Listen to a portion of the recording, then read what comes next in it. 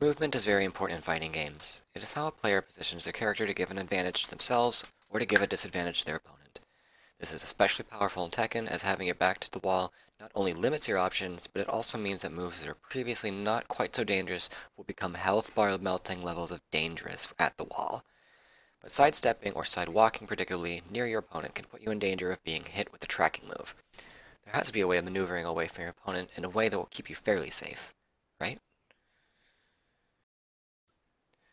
All the universal movement options in Tekken are powerful, but possibly the one that is the most useful the most often is backdash canceling, also known as Korean backdashing.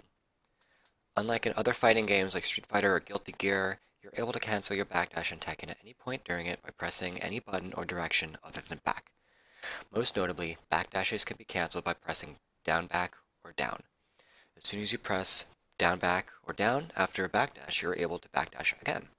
Chaining these together can let you move backwards fairly quickly, far faster than you could by just doing a standard backdash. Also be aware that you want a nice deep backdash before you cancel your backdash, or else you won't be able to backdash as far or as fast.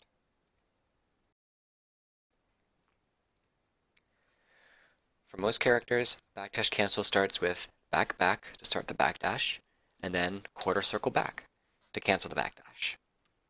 This is why that you'll hear people say, if you can wave dash on one side, then you can backdash cancel on the other side.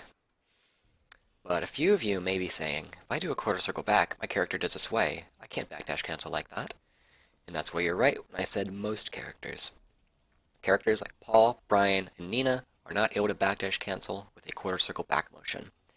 If anything, you're more likely to put yourself in danger if you do, as you cannot block during a sway. This is why you'll need to learn how to properly backdash cancel.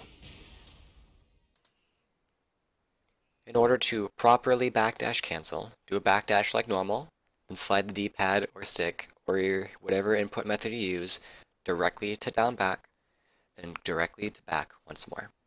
If done right, you'll have canceled your backdash and you're able to do whatever you want. You're also able to press back again after sliding back from down back to instantly do another backdash, saving you from having to press it 3 times. This works because sliding to back from down back still counts as pressing back.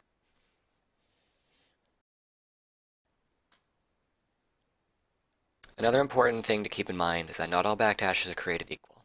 Some characters like Eddie will have an amazing backdash, whereas the Bears and Gigas will have the worst, so keep that in mind when forming a game plan around your character's movement. Another form of movement canceling available to everyone is known as the electric sidestep. It is done by canceling your sidestep just before it ends and doing another sidestep right after. It is possible to chain these together to quite literally run circles around your opponent. The input for electric sidesteps is back, up or down back, to up or down. It is important that you don't press up for very long or else you'll jump. It is possible to do this with forward instead of back as well, but just keep in mind you will not be blocking at any point, so be careful.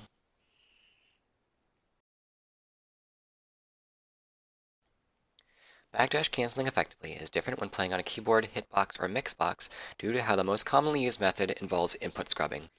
I won't make a video on it, instead I'm just going to link a video from Hitbox's YouTube channel that'll teach you how to better backdash using those control styles.